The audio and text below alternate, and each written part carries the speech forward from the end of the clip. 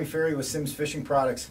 Standing in the lovely Dakota Angler in downtown Rapid City with my boy, Hans Stephenson. How you doing, Hans? Good. How you doing, Tony? I'm great, man. You got a lot of fancy G3 product on there. I do. And look at that in your hand. That's the new Simms G3 guide boot. It is.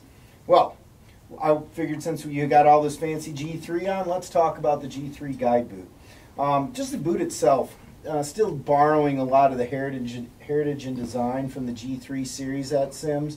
Just going to undo these laces. Yep. The G3 is fully neoprene wrapped on the inside to slide in and out. Sure. Really easy with your neoprene stocking feet. We do put a little D-ring for hooking in with your gravel guards. Still have the waterproof nubuck leather that's silicone impregnated so it doesn't dry out. It stays pretty soft and flexible. You know, over the last few years we've really did a lot of studying on materials, and this scratch rubber construction seems to be the most durable and burly product that's on the market. Right. So we really wanted to apply that to kind of our guide series boot.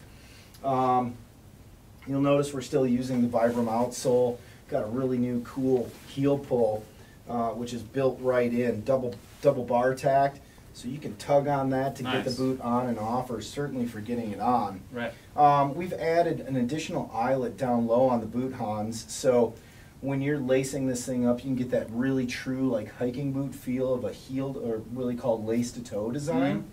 And then we're going to drop in locking hardware where it starts to move up the leg, so I can kind of cinch it down tight, maybe walk around in the parking lot a little bit, make sure the boot's fitting right, and then finish lacing it up. Fantastic. One of the things that I had in my bag of tools was this, which is called a component ring of how this boot's made. Sure. So from the outsole itself, we're using a 4mm thick Vibram sticky rubber outsole. Our lug patterns have changed a little bit. You know, we pride ourselves on our boot construction. You know, sometimes people are going to want to put a stud or a cleat in a boot. And what we've done is move those placements just on the inside of the edges. We feel that this is going to improve the cleat retention, maybe about 70%. And that's just from the foot torquing and twisting. Sure. We're not walking on golf courses ultimately, so there's a lot of uneven surfaces. We still have the 90-degree lug patterns, so as the sole starts to wear down, you still have a sharp biting edge. Reinforced toe and heel. The sole itself is getting closer to a true like running sole. Integrated toe bumper, heel bumper, and both lateral and medial support, really encapsulating the foot and keeping it stable. From there we move into the drop-in EVA midsole. So this is injection molded. Again, kind of like a running shoe. It's super light.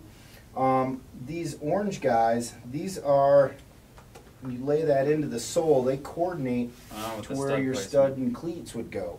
And these act as a back, like a stud in a wall. Sure. Like if you were to put a screw into a piece of sheetrock and there's no stud behind it, you could back it right out with your fingers. Right. But if it hits a stud, it grabs it and holds it, so it gives those threads something to bite into. We also, again, put an asymmetrical heel clip built into this. So again, giving you more support on the inside of your ankle, less twist. But as those fancy laces and that locking system gets your heel in place, it keeps it nice and quiet. Sure.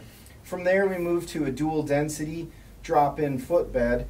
It's soft and flexible in the front, so it bends like the human foot, yet firm in the heel. So heel strike, you're kind of known for jumping off, you know, trees and get a little crazy out there. Yeah, right. So you know, you're a big guy, you come down hard, that'll help absorb any kind of impact from coming up and maybe bruising your heel. Sure. So G3 guide boot available in both felt as well as the Vibram rubber soles. Those will come in at $229, and I bet you'll have a couple of pair here at the shop. We certainly will, and you can check those out at flyfishsd.com. Thank you. Thanks.